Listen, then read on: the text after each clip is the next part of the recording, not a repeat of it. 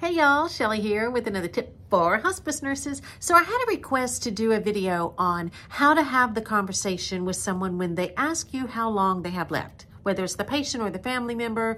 And I think that this is something we deal with a lot, obviously, in hospice, but I think that there's sort of two different times that this occurs. So it occurs whenever we admit a patient, and then it occurs when somebody is much closer to the end of life. So when I admit a patient, sometimes people think, oh, I'm going on hospice. That means that just because I'm on hospice that death is imminent. And y'all know that's not always the case. And so people will sometimes ask. If they don't ask though, I usually bring it up.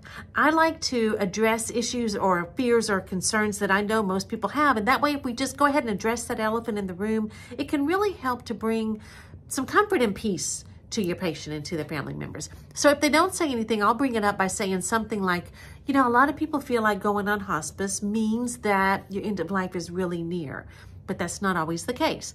Sometimes we have patients on hospice that are with us for weeks or months or even years. So we don't really know at this point. I can't really give you a time frame. What I can tell you though is that I will be very honest with you.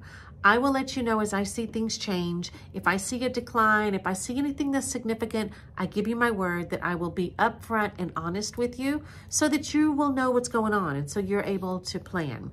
And I find that when I say this to people that you can just see that they just visibly relax. That's off their mind. They know they don't have to worry about it anymore because they know that we're gonna be honest with them. And that's really important.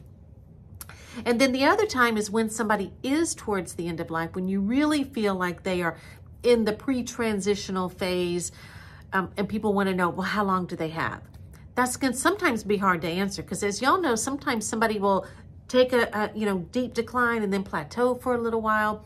So I will give them my best answer, but if I really don't know, I'm going to be honest about that too. And I'm going to say, well, we've had a significant decline. So this is an indication that maybe getting closer to the end of life. I don't think it's going to be today or tomorrow, but I don't have a crystal ball. What I will tell you is that I think that now is a good time that you bring in anyone that you want to talk to, anyone that would want to say goodbye. I recommend you call them in now, just in case. I think that's so important that I would rather underestimate than overestimate the amount of time, because that way if people come in and need to say goodbye and make amends, they're able to do that. So I hope this tip was helpful. If you have any tips that would be helpful for hospice nurses, please let me know. I'd love to share them here. And remember, together we can change our world. And y'all go take the Hospice Nurse Your Opinion Matters survey. It starts October 1st at hospicenursesurvey.com. Okay, thanks guys. Bye.